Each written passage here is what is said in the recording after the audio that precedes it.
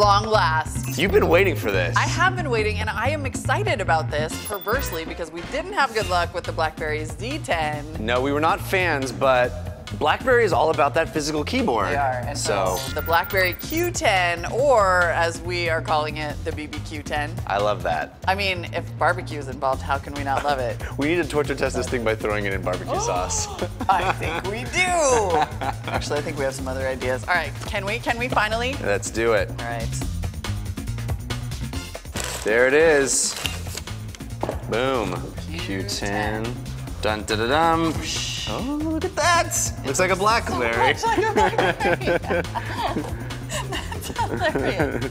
It's half underwhelming, half awesomely old school. I love the physical keyboard. I really do. That screen is tiny though. Doesn't it feel tiny? Yeah, that's just embarrassing. Yeah. Wow, look how small that is. Wah wah. I'm assuming it's so lightweight because the battery is not in there yet. I mean, it's a nice size overall. It sort of feels nice in the hand. I don't know that you'd want something so top heavy if the screen was a lot bigger. Maybe. You know, phones are getting so big now. I feel like you could still get a lot more real estate on the screen and keep the keyboard. And it wouldn't feel too weird. All right, let's see what else we have. It just feels like a Blackberry. I'm pulling off. I have to say, this is a very nicely packed box. Let's see here. Got a whole bunch of instructions, which you need because it's a brand new operating system that no one's ever used before that's completely impossible to navigate, as we found out so painfully in Barcelona. Okay, aha. Battery. All right, so cool beans. I'm gonna bust this out right now. Whoa. This is like the linguine of headphone cords. Fettuccine? It looks like fettuccine. It's more fettuccine, yeah. It's odd. It is. What are those little hoops for? I don't know. My earrings? All right, we'll finish setup and do the specs.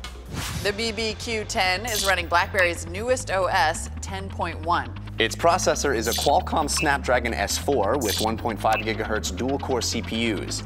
It has 2 gigs of RAM, but just 16 gigs of flash storage. It is expandable via micro SD, but only up to 32 gigs. The display is kind of sad. It's a 3.1-inch screen, and the resolution is only 720 by 720. Speaking of the keyboard, it is the biggest selling point. It has a full 4 rows with 35 keys, and BlackBerry says the keys are 30% bigger than on previous models.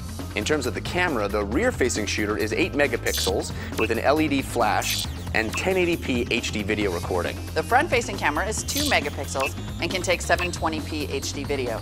The Q10 is a 4G phone, and it also supports Wi-Fi, Bluetooth, and NFC. Battery life could be dicey.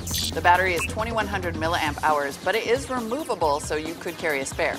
BlackBerry claims up to 13.5 hours of talk time over 3G and 14 days of standby time, but that's also over 3G. For connectivity, you'll find micro USB for charging and micro HDMI for sending video to TVs, which you will want to do because the screen is so bad. The BBQ10 costs $199 on contract. Oh look, I can get Maxim for free. That's kind of the only... Can I see that for a second? One of the only apps available. You can borrow that for a minute if you want.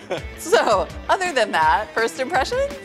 Yeah, not a very responsive screen in our short time with it. Yeah. But, and small and not a lot of real estate, but I like the keyboard. I know, I mean, I'm excited to do some email, I guess, and try it out, but man, as a full-featured smartphone in a world overwhelmed with full-featured smartphones, yes, this does seem a little on the weak side. Maybe not quite as smart.